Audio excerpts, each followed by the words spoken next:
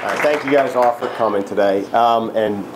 Dean Leslie, thank you so much for everything. We just spent probably a half an hour, 45 minutes together before this, and I heard all the amazing things that Dean Leslie and Cardozo is doing right now, and it really is exciting. And I like that it's so modern and forward-thinking, so I think you guys are all incredibly fortunate to be here to experience that and to help with that. And Pat, thank you very much. And Val, I also heard about the amazing things that you're doing, so thank you. So this talk it came out of actually when I was the alum of the year. I had lunch with Pat Weiss and the former dean of Cardozo, and they had asked me at lunch to tell them about my background. They knew me, kind of just knowing me, but they didn't know my background. And so I launched into a little bit of here's where I came from, here's how I got to where I am, and I can't remember if it was you, Pat, or the dean, but one of them said, you have to tell this story. And it wasn't because I kind of went on this path that people might have expected of always doing well, going to the best schools, getting the best grades, because I didn't get the best grades, I didn't always do well, I didn't always have a lot of ambition. In fact, my biggest ambition was probably to sit on a couch and watch TV, which I still like to do, but I like to do other things also. But rather than going into that, which I was going to, I want to mention something that happened just downstairs. I was getting coffee on the third floor, or I guess upstairs on the third floor, and somebody walked up to me, and I won't name names or give specifics just for his own privacy, but he walked up and he said, Mr. Henes, I want to thank you. And I turned and looked. I said, please don't call me Mr. Henes, because I don't like when people call me Mr. Henes. They call me John. And he said, I saw your talk last year. And he said, I didn't do well my first year in law school. I started doing a little bit better. I wasn't really sure what to do. I was kind of thinking about giving up. But then I saw your talk, and I decided not to give up. And I got a internship at a very good business, and now I'm going to be doing that when I graduate. And I thought that was great. It made me feel good because I could just stand up here and talk for a little while, and it doesn't mean anything, but I hope that what I have to say will help at least one of you, if not all of you, in one way or another. All right. So Dean Leslie kind of went through all of this different stuff that I do, and you put on your bio, and just remember it's all marketing, right? So you shouldn't believe it all. But I do lead a pretty busy life between family, between work, between charities, between just trying to enjoy myself and do different things. And I think that's important, to make sure that you have a varied life. And for me, I like to juggle. If I get to a point where I don't have a lot to do, I get bored. It's like, when kids are idle, they get into trouble. It's kind of like me. So I like to just make sure that I'm doing a lot of different things. All right. So let's talk a little bit about where I came from. So I grew up in a suburb of New York City in Westchester County, a small town. My parents both went to Cornell. My father was a veterinarian. My mother was a financial planner. So I basically, came from a family that was very well educated and had the means to put me in good positions, and I took no advantage of that whatsoever. What I did do is I played sports when I was growing up, and I was pretty good at it. And so that was completely what defined me when I was growing up. I was an athlete. I grew up in a small town, like I said, so when I would walk down the street and there was a game that night, no matter which sport it was, people would literally come out of the bars or the delis and say, all right, John, come on, today you're going to do it, right? I mean, so to me it was all about sports. And when I wasn't playing sports or hanging out with friends, I really didn't know what I wanted to do. School was not something that was important to me. One of the things I got through sports, and I didn't know that this would be important to me later in life, and I don't think I really understood the importance of it when it was happening, but I had one coach, Bill Tom, who actually ended up coaching basketball for about 30-something years at my high school, Croton Harmon High School, and is just retiring this year. But he made a big difference because he came in and he said, number one, when we go out to an away game, everybody's got to wear a jacket and tie. right? We show respect. We're from Croton. We're going to show respect to everybody. Second, he said, we're going to give back. And I'm going to talk a little bit about giving back later because I don't love that term, and I'll explain. So we volunteered at the Special Olympics. We volunteered at the VA hospital, which, by the way, are two totally different experiences because at the Special Olympics, you have all of these kids, right, that are out there competing with each other, clearly not born with the same, I'll call them abilities, although I don't think that's fair, but out there trying so hard and working. So we were out there with these kids, helping them along. And then you go to the VA hospital with our veterans, which I don't even think at the time I understood what it meant for somebody to be a veteran. So older people who, had real mental issues. And it was actually a little bit scary walking in there. And so when we did this, my friends and I, with our coach, we knew we were doing something good, but I don't think I fully got it. Looking back now, I totally get it, and I'm going to get into that later. All right, so here I am, I'm playing sports. I've got a coach that forces me to go do good things, which is good. And now it's time to get ready for college, so I've got to take the SATs. And I know it's different for you guys now. Like the SAT scores are different. I think it's like 2,400 instead of 1,600 or whatever it is. But for me, when I took it, you only took the SATs. You didn't take the ACTs. And it was out of 1,600 math and verbal. And on my verbal, and I took it twice, by the way, and took a course after the first time because my verbal score was so bad, and I got the same, like I said, the same verbal score twice, which is a 470 in verbal, okay? And if you put that in perspective, the year I took it, the average SAT verbal was, in New York State, was 501, and in the US it was 507, so I got significantly below the average. And remember, I'm a lawyer today, so I like write and everything, but at that time, I was illiterate. I mean, literally illiterate, and couldn't even take, my parents paid for this course to get me to do better and still couldn't do it. So I play sports, my grades aren't so good, I've got a 470 in verbal. Okay, so now here's another lesson that I learned, but at the time I didn't really know what it meant. Looking back, I fully get it. There's a movie called Clueless, which you guys all may be too young to have ever seen. If you haven't seen it, you should see it. It's a really, really good movie. But there's one scene where Cher, who's the protagonist in the movie, she's maybe a senior in high school.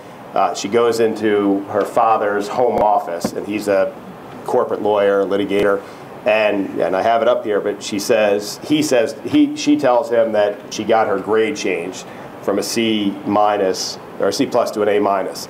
And he says to her, "You mean to tell me that you argued your way from a C plus to an A minus?" And she basically says, "Yes, I did, based on my powers of persuasion." And he says, I almost couldn't be happier than if those were based on real grades, okay? Well, I had my own experience like that. So my parents, I would drive them crazy because I didn't do well. And they always said, you have potential, you're smart, you should be able to do well. So they tried everything. They threatened me, you're going to go to military school. They tried everything, it didn't work. They weren't really going to send me to military school, though, so I always knew that was an idle threat. But so they finally said, maybe we can find a way to incentivize John. So they said, you know what, you're going to get your license soon. If you make honor roll, we'll get you a car, okay? Which, by the way, now as a parent, I'm not sure I would parent that way, but it benefited me. And in order to make honor roll at my high school, you had to have an 85 average or above and no grade below an 80. And so I worked as hard as I had ever worked to try to get that. And when I got my report card back, I had an 85.25 and I had a 79. And the 79 was in typing. And so I sat there and I looked at it and I was like, I can't believe 1 point is going to mean that I don't get a car and in typing, right? Like that. So what did I do? I walked out to the typing teacher, okay? And I always got along with my teachers, and I was always nice and respectful. And I walked in and I said to her, I said, I need your help here. And she said, what can I help you with? And I said, well, I get a car if I make honor roll, but you gave me a 79, so now I can't make honor roll, so I need you to give me an 80. And she said, well, but I gave you a 79. And I said, right, but I'm always nice in class. People in typing are always, causing trouble. I never cause trouble. And she said, well, that's true, but I still gave you a 79. And I said, but I play football. I hurt my hand. I got fat fingers. It's hard for me to type, like all of these different things. And she kept saying, but I gave you a 79. And then I finally said, look, I said, here's the thing. Let's look big picture. I said, let's say it's raining out one day, and you're standing on the corner, and all you want to do is get out from the rain and get home. If you give me an 80, I may drive by and pick you up. If you don't, I can't. And so she actually, and I'm not kidding, she actually finally, I think just because she knew I wasn't leaving until she changed her mind, she went down and had the grade changed, and so I made honor roll and got my car. But it's a good lesson of that anything can be changed, right? You just got to look at the big picture, be nice, be polite, talk to people, and you can sometimes make things change. I'm going to talk about this one again in a second, but in the past, I'm going to skip by in the past because we're going to get to it later, but remember it because it goes to my illiteracy. But the basic takeaway from this slide and from at least my high school life is it's never too late to develop yourself, right? Never sit there and say just because you think you're not good at something now doesn't mean you can't be good at it later. And just because you might look at the world differently than other people do doesn't mean you're looking at it wrong. So you're not carved in stone. It's never too late to develop yourself. And at least with respect to me, I'll show you that that's true. Okay, so there's many paths to take. Choose your own. So what does this mean? So now here I am, defined by sports, and I go to Union College. And the only reason I got into Union College, because again, with a 470 on your verbal, you don't get into a lot of schools. And my grades were just average, but I played sports. And with football, they recruited me and wanted me to go play there. So that's what I was going to do. And I knew what that meant. I knew what it was to be good at football and to play football. But what I didn't know was how to deal with, an injury that made me not be able to play sports anymore. Right? So I hurt my knee in college, and that ended sports for me, at least competitive sports. I still play sports. I can still run and walk and stuff. I'm okay. But I couldn't play football at college anymore. So I had no idea what to do. I literally felt like, you kind of, at least for my life again, because it's defined by sports, I was always moving up, and then I get to college, and when I couldn't play, I just dropped, right? And I was like down at the bottom looking up, trying to figure out who am I, what do I do? So I just started to try things, right? So this is like sophomore, junior year at this point. So I DJ'd with a couple of my friends. We had a radio station on campus, and we did this like rap morning DJ show. And again, these are going to be like, Tribe Called Quest and Public Enemy and people that you may not have ever heard of. Maybe you have. But we would go and, three, Jewish guys doing their rap show at 7 o'clock in the morning, and we had a lot of fun, and we were doing that. I sang in a band, okay? And so something I never would have thought that I would have tried to do, and it all came out of a drunken night. But I was at a fraternity party, and a friend of mine was in a band, and when they took a break, I went up, and there's a song called Johnny Be Good, and I said, hey, I can sing that song, and they said, all right, get up and sing it, and then I sang it, and I woke up the next morning, and they said, we're getting rid of our singer, will you be our singer? And I'm not even a good singer, so that just shows how bad he was. But I did that for a while. My problem with that was I could not, I wasn't secure enough, at least at the time, to be able to get up and sing unless I had some drinks in me. And then they would have these like battles of the band during like the day, and you're in college, you can drink, at 8 o'clock in the morning and get ready for it, but it ended up fizzling out. Then I try to play, okay, which again, something that, I take it back. When I was in high school, all of my friends, they would put on these like plays at school, and my friends would do them, and I never would do them. And I'd kind of sit there and regret it and say, I should, but for whatever reason, insecurities, I just wouldn't do it. So I tried one, realized it wasn't for me, but something else that I tried. Then I joined a fraternity. My freshman year when I got to school, my roommates all were going to join one fraternity, so I kind of met everybody there, but it wasn't my type of people. And then I was playing football, so the football fraternity wanted me to join. But I kind of got to the point with my knee injuries and stuff where I was like, I'm not doing this. So I waited until my junior year, which at least at Union, and I think most schools, is late to be joining a fraternity, but I did, and it was a good experience. That's where all my friends were, so I decided to do it. It was a little tough being, going through pledging with like your best friend telling you all these things to do. So I didn't always listen, but it all worked out. And then I wrote for the college paper a little bit. And again, so despite being illiterate, I decided I could write. And one of the things that I would always do is, and I see this with my son now, but I would take very strong positions on things, maybe not always thinking them out that well. So I did get called into the dean's office at the college for something that I wrote once about accusing the college of having a blind eye to drugs, or I don't know what I wrote. Everybody was angry with me. It was a very difficult period of time. So the question was, what did I want? And I had no idea what I wanted, right? So I was just in college trying things, flailing around, you know, enjoying myself to some extent, but really having no idea what I wanted to do. So now, here we go, and we get up to senior year. So what do you do senior year? You look for a job. Except I didn't know what I wanted to do, so why should I look for a job? Just because I'm going to graduate, you know, that shouldn't mean anything. So all of my friends are looking for jobs or applying to, you know, go work on Wall Street or for an accounting firm, or they're applying to go to law school or business school. And I really, am not kidding, was looking around for people to play beer pong with. That was my kind of looking for a job. And so when I graduated, I had no job. And so for the first summer, I basically hung out with my friends and laid on my parents' couch in their family room and watched TV. That's what I did.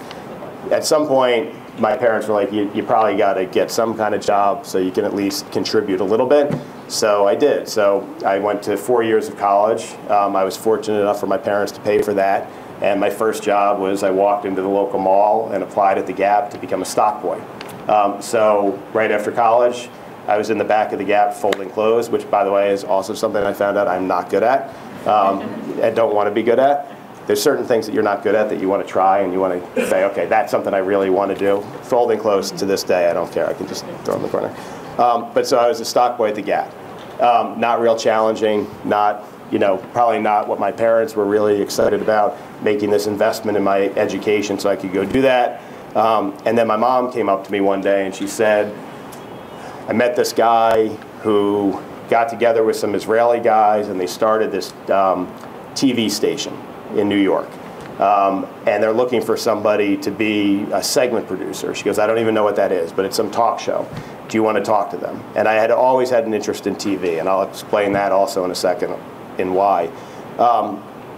And so I met with the guy, one of the guys who started, and he said, listen, we started this talk show. It's an awesome name, Schmoozing, okay? And it's going to be it's a Jewish talk show. We're going to talk about Jewish topics, and we're hiring a few people to be segment producers. So your job would be figuring out topics, figuring out who the guests would be, you know, kind of explaining to the hosts what they have to talk about and what questions they should have, and that's what you should do. That's what you would be doing. So I said, great, sign me up. And I remember that job, they paid me $100 a week. So it's really a lot of money. So, but it was an incredible experience, just through the people that I got to meet, what I got to do, and I found out something else, which is, again, having people like you and being a good person and being polite and working hard gets you further than anything else, because I'm sure you guys are all surprised at this, but schmoozing didn't do so well. And so they started firing people, and when I was the last man standing, and so they made me the actual producer of the whole show, which then failed, but I don't think it was because of me. But the only reason it wasn't that I was, I don't think, any more talented than the other people. It's that, you know, the guy who ran it, we would, you know, sit down and talk about life and other things, and I would listen to him, and I would really try to learn from him. I worked hard. I would stay late. You know, I never complained. And so I think he was finally like, okay, when I have to get rid of people, who am I going to get rid of? I like everybody, but, you know, this guy is a guy that I like to hang out with. I know is going to be here for me. You know, I know he's going to work hard, so I'll keep him. Okay, so now that ended. So now I had to figure out what to do next. So I went back to my parents' couch, thought about it, and I did some substitute teaching at my high school.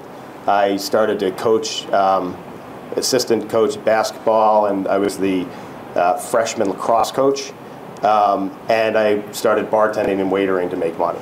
Okay, so that was my life. And by the way, that was going to be my life. As I sat there and thought about it, I was like, okay, what I'm going to end up doing is I'll be a coach at my high school, right? And by the way, which to this day, looking back, it would have been a great thing to do. I would have loved doing that. It was one of my favorite jobs. But it also gave me a lot of time to just sit around, right? And so I would be sitting on that couch, or lying on that couch, usually not sitting, and watching TV, and my parents would walk by me and look at me, and I know they would be shaking their heads about, what is our son doing? He's now 24 years old, lying on a couch, and then sometimes going off to bartend or, coach, but a lot of lying around. So now we'll stop there for 1 second, and we'll move on with the story. But one of the things that I also learned, and I don't know if I knew it then, but looking back, is we all are who we are, right? And so for me, who was I? Right? I was somebody that liked people. I liked being around people. It energized me, right? I'm not good when I'm just by myself. I like to be out there talking to people. I like to lead, right? So even the things that I wrote in the college newspaper, which other people got upset about, I wasn't afraid to go out there and say those things. And I wasn't afraid to take positions and say, I'll move forward and take my chances on what's going to happen next. So I also did notice that if I did start moving someplace and talking to people, people would follow. I like to talk, as you can tell, right? I also like broad storylines, right? So what I mean by that is, I don't like to get into the details of things. And even what I do now as being a restructuring lawyer, like I say all the time, like I'm not even a real lawyer, right? Like my job is to negotiate with people and get people together. And if there's something, corporate that has to happen and documents that people need to read, there's other people that can do that. And if people need to get into court and take discovery and do that, other people can do that. I'll just do the big picture stuff, right? And if you come to me and I meet you, I may be interested in, about the details of your life, but at the end of the day, I look at people as kind of, we're gray, we're not black and white, and so I think that, to me, that's an important thing. And I was just saying this to Dean Leslie, that one of the things that I tell associates all the time is, I don't care if you're right or wrong, I just want you to get to the right answer. And what I mean by that is, so many people will dig into, I believe this, and won't look at the rest of the picture. And my view is, but if you do that, you're never going to get to an end result, right, where you're bringing people together. So figure out the right way to get someplace rather than you just being right. And then this is from one of my other talks that I gave here. And in some ways, it makes it look like I'm kind of like intellectual, because it's like The Great Gatsby, maybe not the most intellectual book. But this quote of conduct may be founded on the hard rock or the wet marshes. But I'm going to admit something. I don't think I've admitted this before. Excuse me. I didn't get this quote from reading The Great Gatsby, because I think to this day I've never actually read the full Great Gatsby. There's another book, right, by a guy named Robert B. Parker, who happened to have passed away a few years ago. He wrote these books, Spencer for Hire books. They're like detective novels, which are really good, by the way. But he wrote this one non-Spencer book, which was kind of a coming-of-age book called Love and Glory, which I've read like 10 times. It's a great book if you want to read it. But he has this quote in that book, so that's where I got the quote, not from the actual Great Gatsby. But what this said to me is, when you're in life, sometimes you've got a foundation under you and you feel really good and really secure, right? And your conduct and who you are will come from that. But there's other times that you're just sinking in the mud, right? And your conduct and who you are is going to come from that also. So no matter where you are in life, feeling great or feeling bad, just know that you're learning and growing. And if you keep that in mind, I think it helps you, especially in those tough times, to keep moving forward. All right, so it's always mom, right? So I'm lying on the couch, and my mom comes to me and says, basically, like, what are you doing? And put this in context. My mother was my biggest fan. I mean, there was no one who was a bigger fan. No matter whether I was doing, whatever I was doing, I was always right, okay? She might tell me a better way to be right, but, I was smart, I was good, I was nice, I could do anything that I wanted to do so long as I put my mind to it. Her view was, you're just not putting your mind to it.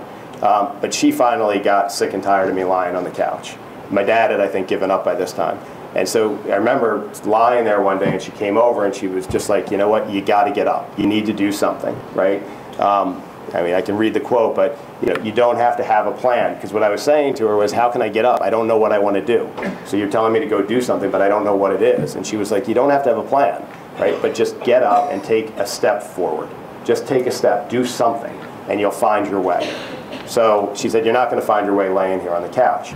So I laid there on the couch and I thought about that, and it made some sense to me, and I was like, my mom's asking me to, so I'm going to do it. I just, but I still am trying to figure out what step forward that will be. Oops. Okay, so I needed a push, okay? And a couple things came to mind, right? One was, and now we'll get back to the TV thing, my grandfather, and this could be a whole talk in and of itself, so I'm only going to give the really truncated version. But when my dad was young, my grandparents got divorced. My grandfather went and worked at an advertising agency called Benton & Bowles and was very successful there. And at that time, the way that TV worked is that companies like Bayer Aspirin, big companies, would produce TV shows and then put them on the networks, right? So they pay to put them on the networks, and that was how they advertised, because Bayer Aspirin would have the Dean Leslie variety show, right? And they would have that up there, and they would do it. What started to happen was, as everything does, things evolve, and so you had companies out in Hollywood that said, you know what, we have a better idea. We'll start developing TV shows. We'll sell those to the networks, and then the networks can go out and bring advertisers in, because as great as Dean Leslie is, her variety show is not going to be as good as some like really cool, hip, exciting, scary, whatever show that's being produced by these Hollywood development companies. So my grandfather left advertising, went out to Hollywood, started a company called Lorimar Productions, and was the executive producer of Dallas, the Waltons, Falcon Crest, Eight Is Enough. I know all like old-time shows, but maybe you've heard of them. And really just became like an iconic guy out in Hollywood. And so when I was graduating from college, the one thing that I did do is I sent him a letter. And just to put it in perspective, at that point in time, we had no relationship with him. He came to my bar mitzvah and then somehow disappeared again, and so I hadn't talked to him or heard from him in 8, 9 years. But I wrote him a letter, and just to show, so here I am, kind of this like, when it comes to academics, I'm insecure, I can't really do well, I'm illiterate, I'm not good, this is how I'm feeling about myself, but somewhere in me is that I could do something great. So I write him a letter that says, I'm graduating, I'm thinking of coming out to Hollywood, I'd love to be able to talk to you and get some advice because I want to run a movie studio, right? Because that's what you would want to do if you go out to Hollywood. Forget about like working at a production company low level. You want to go run a movie studio. And then once a week habitually I would call him, and his secretary would get on and say, sorry, he's not available. And then one day he picked up the phone, which I was shocked about, and I kind of took a step back, and he said, what do you want? And I said, oh, well, I wrote you this letter. He goes, I know you wrote me the letter. What do you want?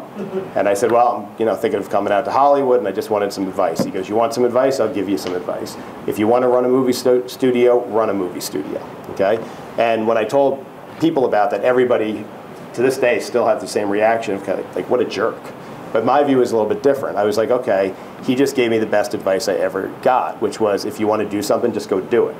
Right? That's it, right? Don't worry about what people are telling you. Don't worry if people are saying you can't do it, right? Val, you're the perfect example of this. Just go do it, right? So I took that advice. Then I'm still lying on the couch. I'm thinking about that advice. I'm thinking about my mom, and my grandma calls. And now, looking back, I'm sure it was orchestrated with my mom, but I didn't know that at the time. So she calls, and she's like, you really should go do something. And I think what you should do is you should go to law school and be a lawyer.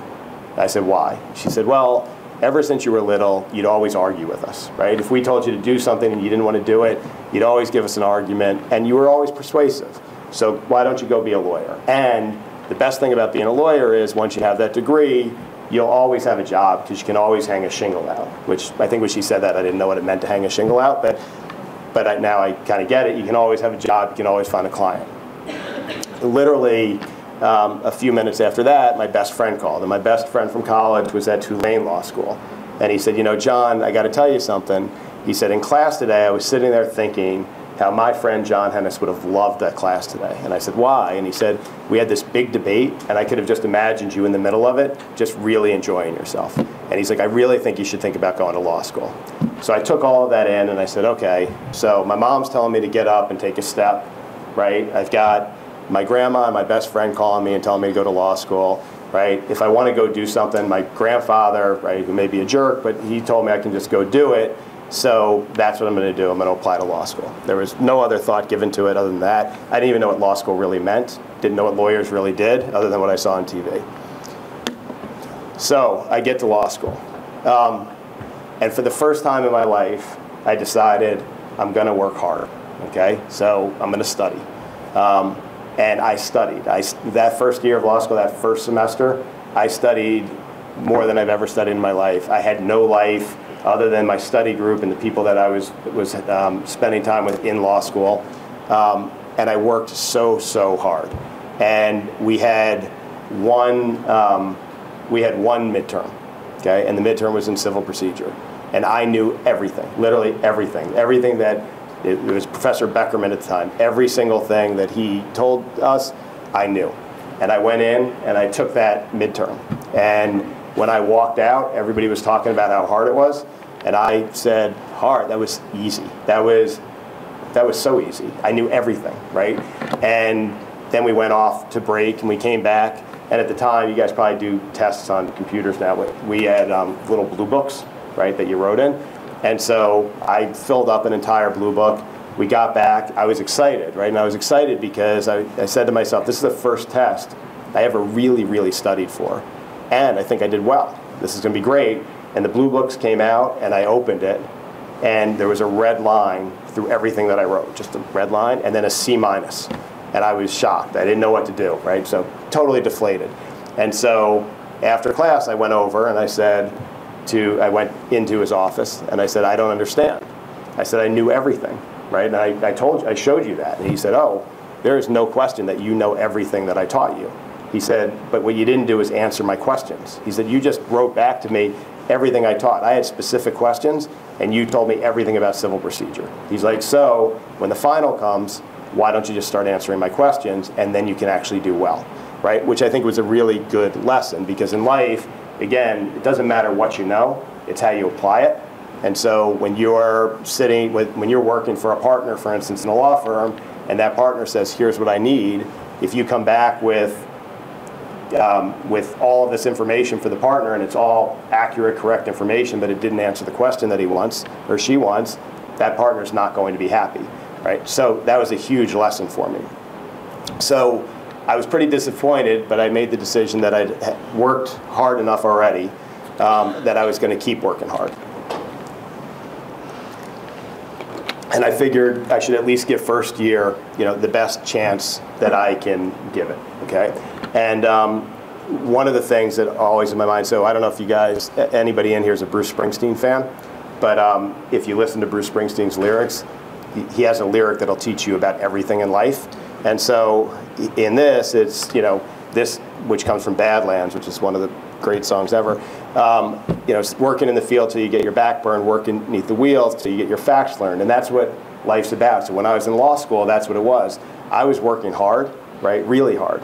But I also needed to learn, right? So I was learning, how do I actually take a test? Because what I found out was I was actually pretty smart. I actually could learn things, and I wasn't totally illiterate, but I didn't know how to take a test. So I had to teach myself how to do that. So what I did that first year for second semester is I got all the practice tests from all the professors. I took them all. I remember, and maybe this makes me geeky, but I remember in property, Professor Sturck, he put like 5 practice tests aside. And my study group and we did all 5 of them, and what we realized was he had like 20 issues embedded in those tests. And so, and every one of them, he had the same issue, just in a different fact pattern.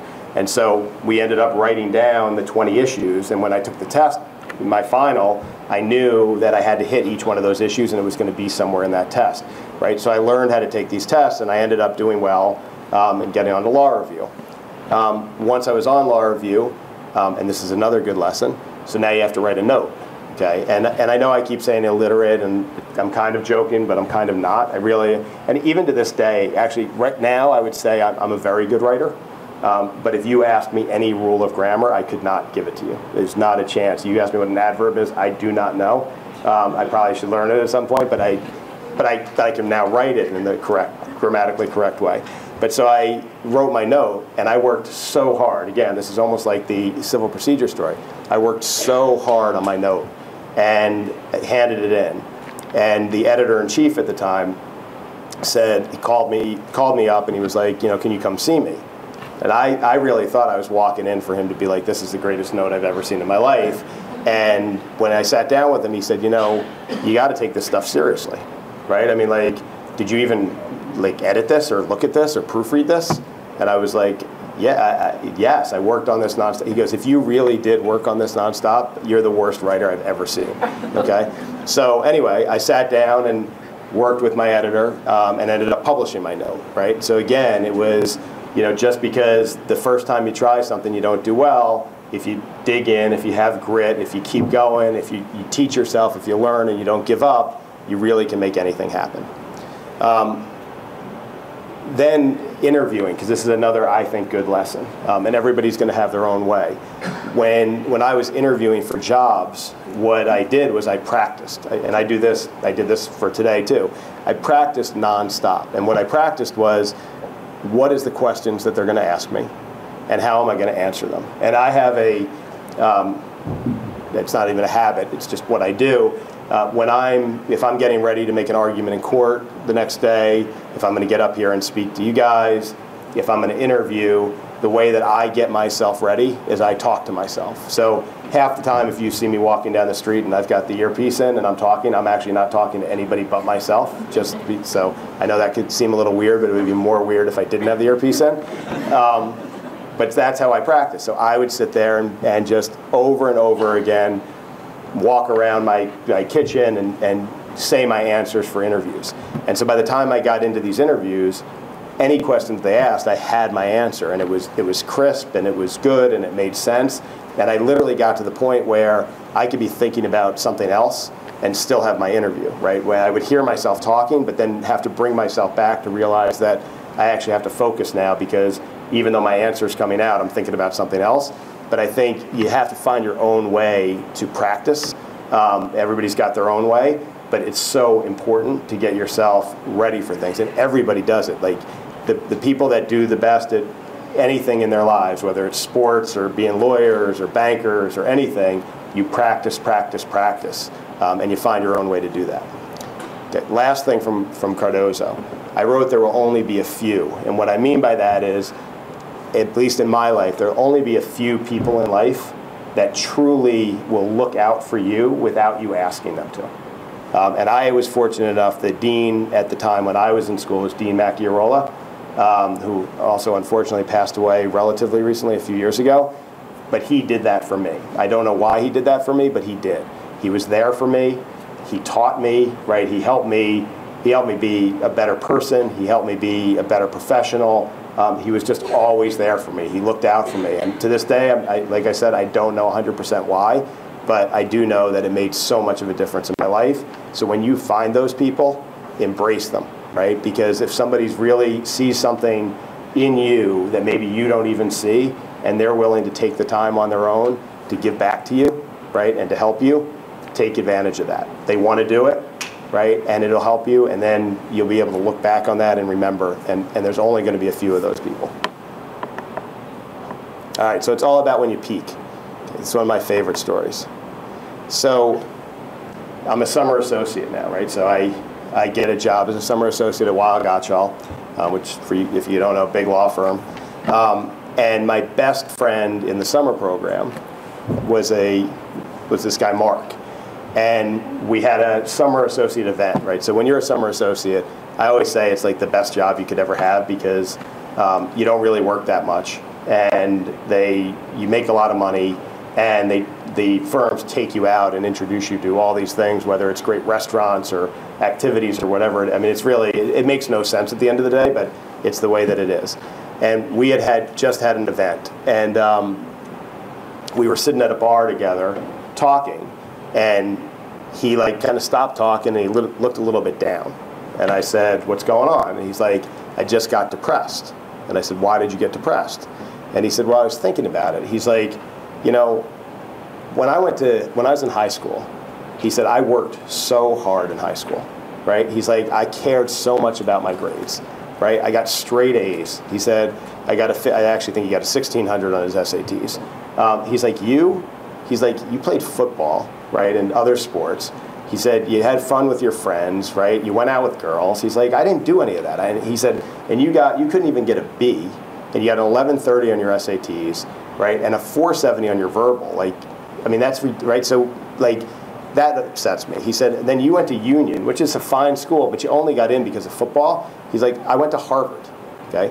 Then at Harvard, he said, what did I do? He said, I debated, I studied, I did all of these things because I was like trying to get to the next level. I knew I wanted to go to law school, and I wanted to go to a great law school. He's like, you played football until you got hurt, and then you played beer pong. He's like, that was like who you were, right? He said, I got A's again, right? You couldn't even get a B again. He said, I got a 176 on my LSAT, you got a 159. He said, I went to Yale, you went to Cardozo. He's like, and now here we are both in the summer associate program at Weill Gottschall. That depresses me. And I said, well, it's all about when you peak, okay? So for me, it took me a really long time to start peaking. It didn't happen until law school. For him, it started when he came out of the womb. But we both ended up in the same place. And I think that's also a really good lesson. It doesn't matter where you came from or what you've done in the past. It matters about what you're going to do today and what you're going to do in the future.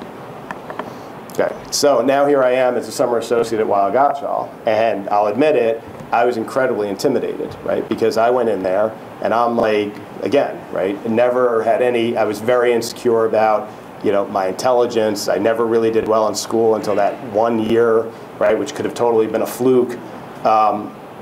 And I'm sitting there in this Weill Gottschall summer class with 70 summer associates from, you know, Stanford and Harvard and Yale and NYU and all of these schools. And so when I walked in, I looked around and said, can I really compete with these people? And I don't mean it in a, you know, like a sharp elbowed kind of way. I just mean, or is the firm going to say, well, these people are all really smart and John's not, right? And so it's not going to work out so well for me. But what I did was, even though I just said you don't work hard, the few assignments I did get, I worked really hard on those, right? I made a decision. One of the things that I told myself was that first assignment that I got, I should do really, really well on it because it would stick with me, right? I figured that, you know, if I did a great job on the first assignment, they'd go into the room and they talk about the summer associates and they say, John did great, and then I'd get the benefit of the doubt from then on, even if I ended up not doing so well on something. But if I did badly, then I'd have to be running to catch up all the time. So I worked really, really hard. And then I focused on at least what I think my strengths are. So I got to know the partners. I talked to them, right? I would ask them questions about the work I was doing. When we were having summer associate events, I'd go over and talk to them. You know, some of my strengths with sports, right? They would have like the softball, the partner summer associate softball game. Well, I knew that was something that I could do really well at. So I would focus on the strengths, and what I got were a lot of people who started to believe in me because I was doing well and I was getting along with people. Again, and I know I keep saying this, but stressing it, just, you know, saying please and thank you goes a really long way in life. So then I had to figure out, what do I want to do, right? Which is also, I guess, a theme in my life. What do I want to do with my life? And I thought that I wanted to do M&A, okay? Corporate lawyer, mergers and acquisitions. And the reason that I thought that was when I took corporations and I read about all of these corporate raiders like T. Boone Pickens and Carl Icahn. I thought that sounded really cool and interesting. So one day I was in the subway, going to work. I was reading the Wall Street Journal or the New York Times, and I saw there was an article that Westinghouse and CBS were merging, and Weill Gottschall was representing Westinghouse in the merger. So when I got to work, I called the summer associate coordinator and I said, I want to work on this, right? Can I have the opportunity? And she said, sure. Go see this partner. So I went up to the partner's office. I was all excited. I said, all right, when do we get started? This is going to be so cool, this negotiation, all this. He goes, all right. He said, well, here's what's happening. He said, the business people are over at Cravath right now, okay, and they're talking about the business terms.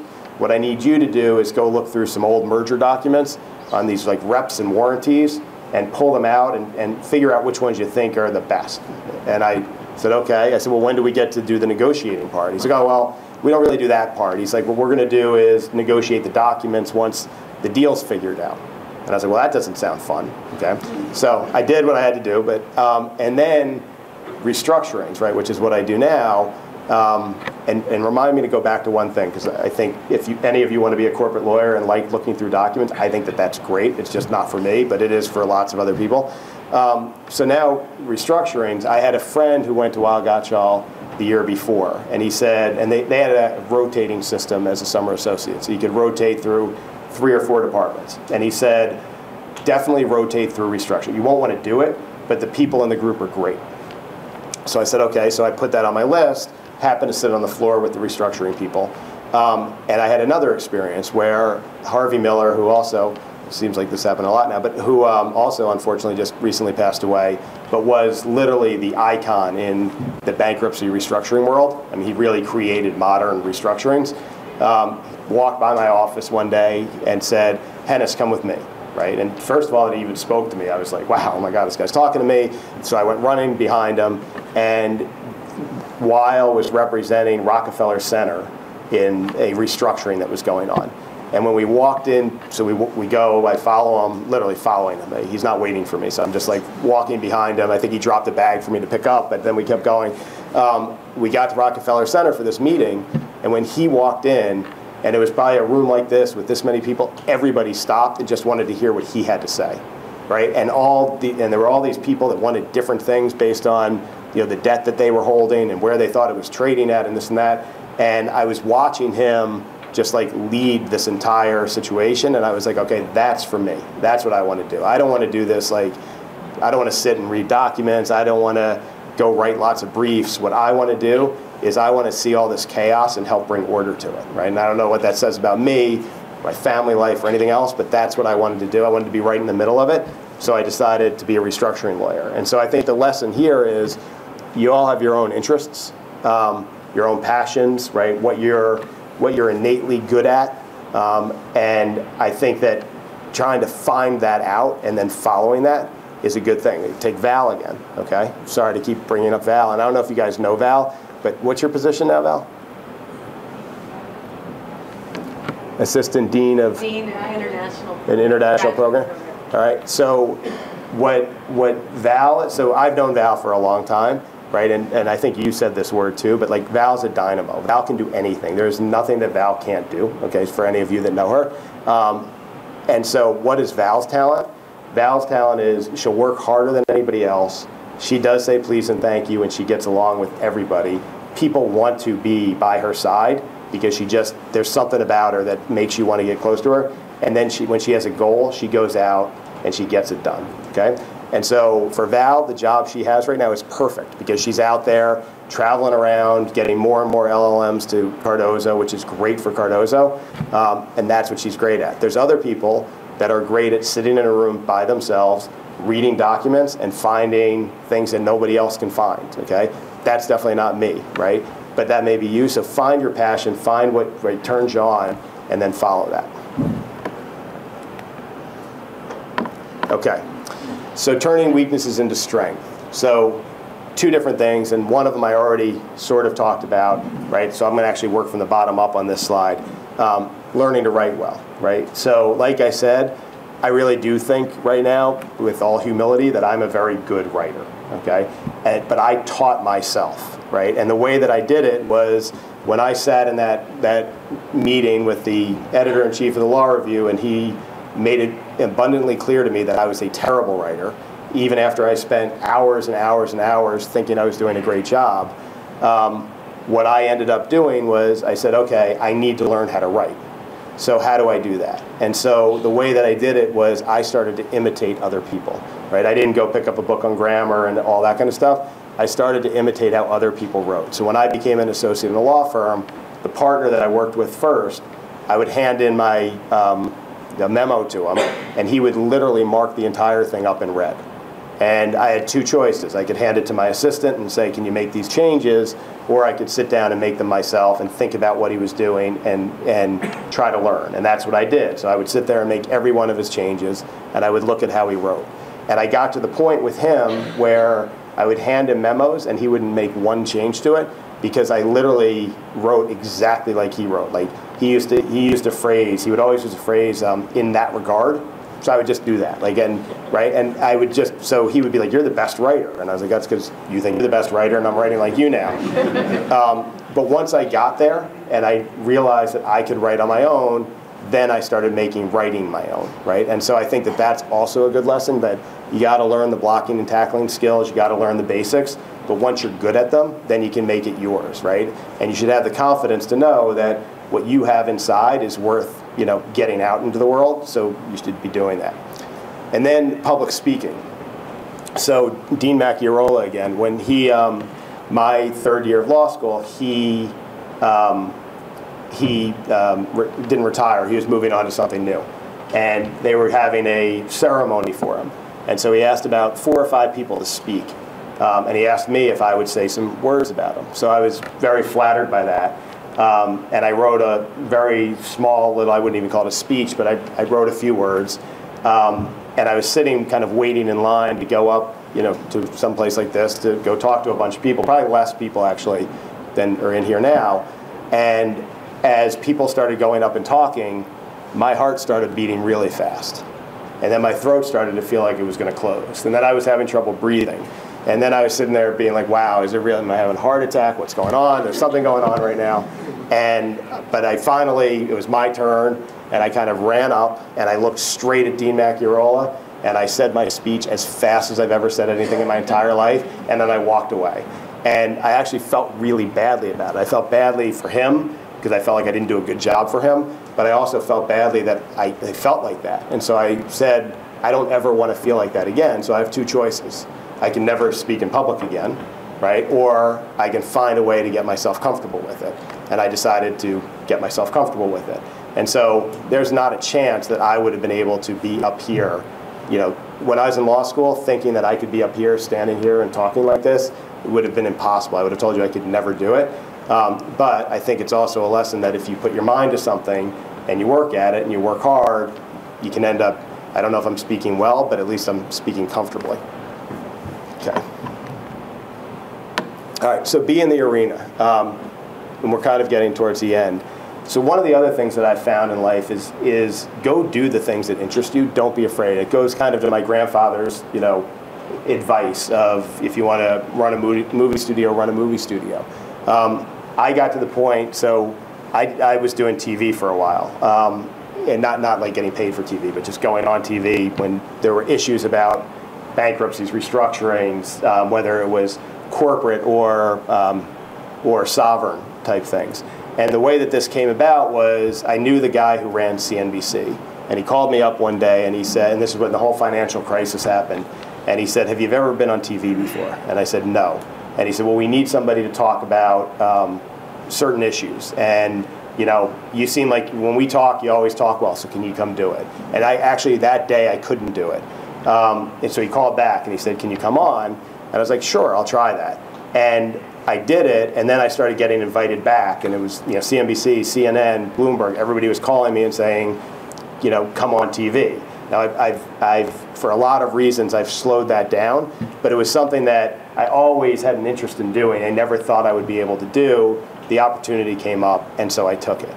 And you should definitely do that. So if there's things in life that you're right now sitting there saying, I'd love to do this, but I don't think I can, or why could somebody like me do it? Well, just take a lesson from me. And if I can do it, anybody can do it. So take those chances, get yourself in the arena, don't worry about failing, because failing actually at the end of the day is a good thing. It's what teaches you the most, but just get in there and do it. I did other things too. When I was at Weil, just so you get it, and I'll do this very briefly, I was at Weil for about 3.5 years and then left and tried to start my own business, right? It was during the whole .com craze, and so with a couple people that I knew, we tried to start this software business, and based on a lot of things, including I had no idea what it meant to start a business, and because the NASDAQ ended up crashing, it didn't work out, but I did it for about 1.5 years. And it was such an amazing experience because I had to do things I had never done before. I had to build a team. I had to build a board. I had to raise money. I had to fire people when we ran out of money. I had to deal with the true sense of failure, right? That here I was like trying to do something and trying to do something that I thought was great, and then it all came crashing down on me, right? And then you have to come back from that and figure out how best to come back from that. So there's a million lessons in putting yourself out there and trying something. And then after that, and that company was called Blaze Ventures, went to Kirkland. And I got lucky, right? And sometimes in life you get lucky and take advantage of it when you do. And I got lucky because with the NASDAQ crashing, which crushed my company, it also gave me an opportunity, which was we were in the middle of a recession and every big law firm needed bankruptcy people, and there weren't a lot of them out there. So I had my pick of firms, and I had my pick of lot. Like, they were giving me signing bonuses. They were ready to bump me up a year. There were firms that were like, we'll make you a partner now. I'm thinking to myself, I practiced law for 3.5 years, and like, I'm getting all these opportunities. And then I decided on Kirkland & Ellis, and for me, the reason I decided on Kirkland was because the pitch that I got from the main partner, Jamie Sprayregan, who still runs Kirkland & Ellis' restructuring practice today, and he is the guy in restructurings. He said to me, we're different from other firms. We're entrepreneurial. We let our associates and partners go run with things and take chances, and it's up to you. If you fail, you're going to fail, but if you do great, you can really do great things here. And I loved what he was telling me, so I jumped in thinking I'm going to do this for a year and then go back to business because I hate being a lawyer. And now it's 16 years later and I'm still there. But everything he told me was true. And I took advantage of that opportunity. All right. I'm skipping this slide if that's okay. All right. Last thing I want to talk about. So just to summarize, really, if I can be standing up here talking up to all of you and have accomplished the things that I have, it really does mean anybody can. Because when Dean Leslie was talking about kind of all the things, at least on my bio, that I've accomplished, and again, remembering it's all marketing, if you had said to anyone that I went to high school with, any of my teachers, anybody I went to college with, any of my professors, or my parents, and said, okay, here's a list of all of these things that somebody's going to accomplish, 20 years from now, right? Name the 5 people from John's graduating class in high school or at Union. Who would it be? I would never have been on that list. I wouldn't even have been close to that list. If they had made it 10 people, I wouldn't have been on that list, okay?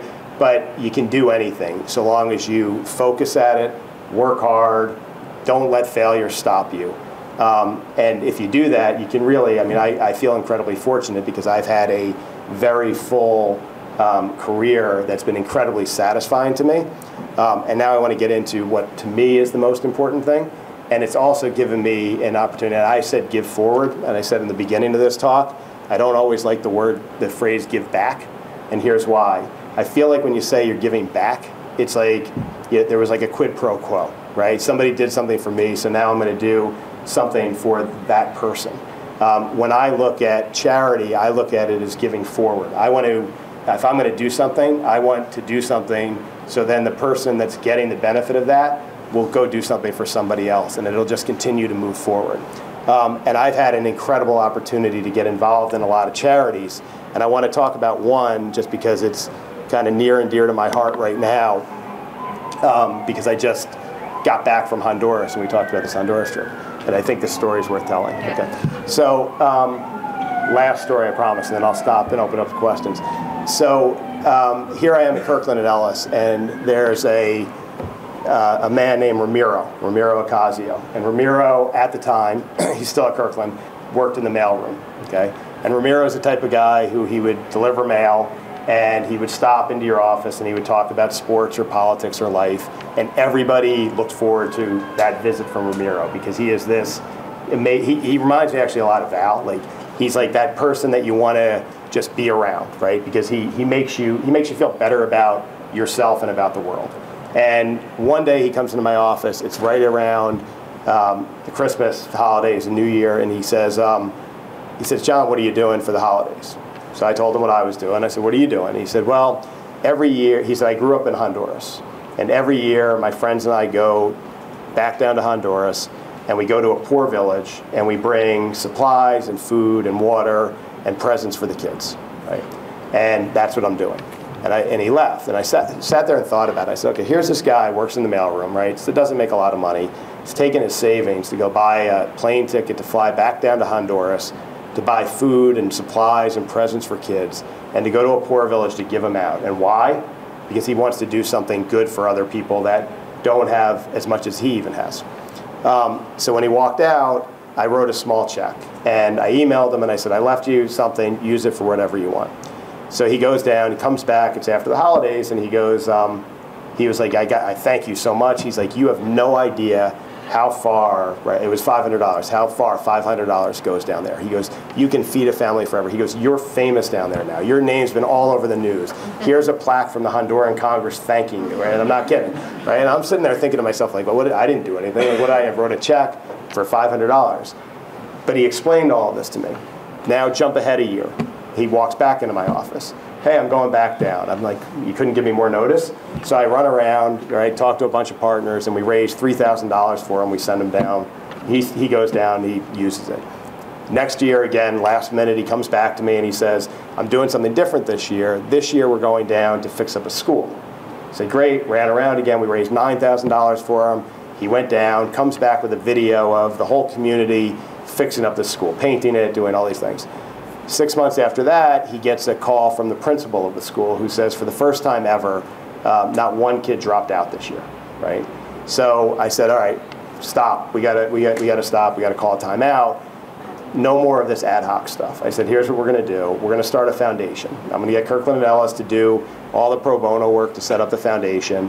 You, Ramiro, are gonna be the president of this foundation. We're gonna go down to Honduras and we're gonna build schools. I'll help you get a board together, right? And we'll start raising money. And he looked at me like I was crazy. He was like, who am I? I'm Ramiro Ocasio from Honduras. Like, I'm going to be the president of a foundation? And I said, you are.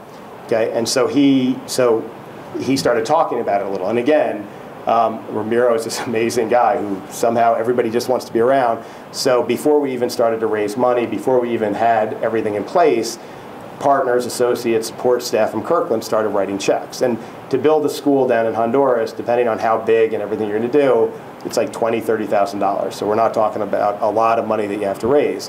So we ended up, Ramiro and a team that's down in Honduras found a school down there.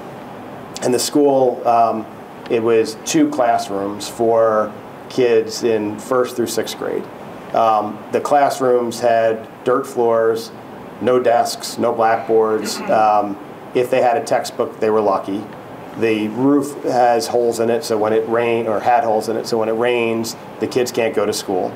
The bathroom, the one bathroom was so disgusting the boys wouldn't even use it, so girls wouldn't even go to school.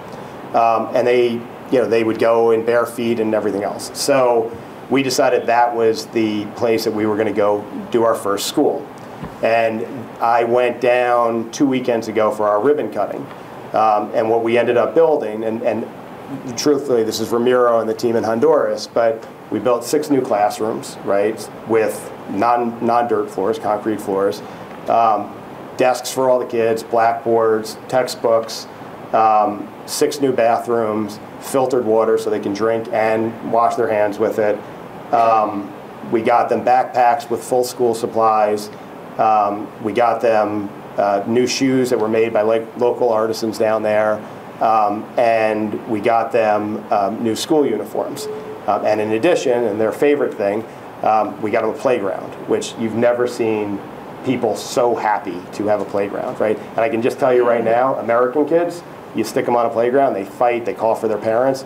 These kids were on this playground helping each other, waiting in line. It was really an amazing, amazing thing to watch.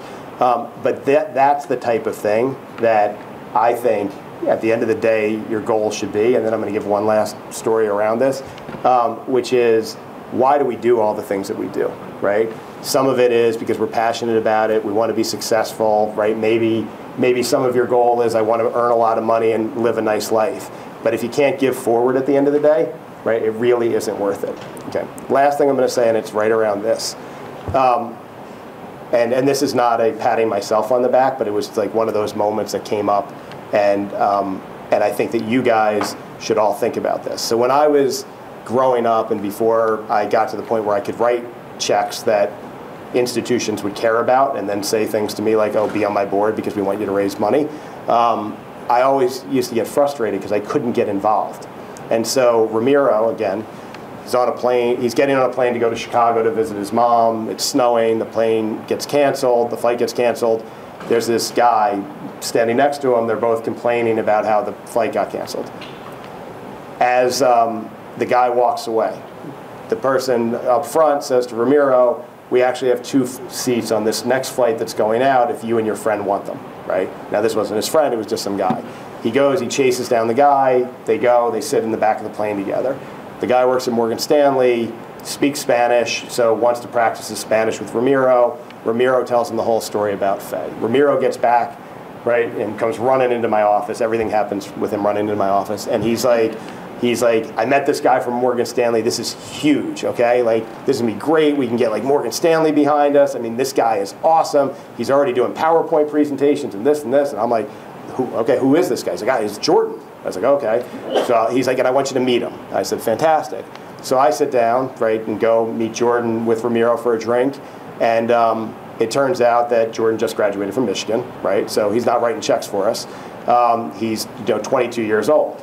So Jordan says to me, oh my God, it's so great to meet you, and what you guys are doing is great. Anything I can do, I'd love to get involved. And I said, all right, well, you know what you can do? I said, you can be the president of our junior committee. And he said, well, what junior committee? And I said, that's up to you. Go build a junior committee. And so he's now built this junior committee with about 20 people on it, focused on all sorts of things. We have like a healthcare team, a marketing team, a PR team, and he's done all of this. And watching the enthusiasm of this junior committee, and truthfully, Faye would be nowhere without it. I mean, they do more than the board does. It's amazing. And so look for those types of opportunities, right? And look for people that will give you those opportunities, because I can just tell you it's so, so meaningful. All right, so with that, I hope today was helpful in some ways. I hope I said at least one thing that you might think about and might help you in the future. And I want to thank you for having me. And if you have questions, I'm happy to answer them right from here, or you can ask me afterwards. So anyway, thank you guys.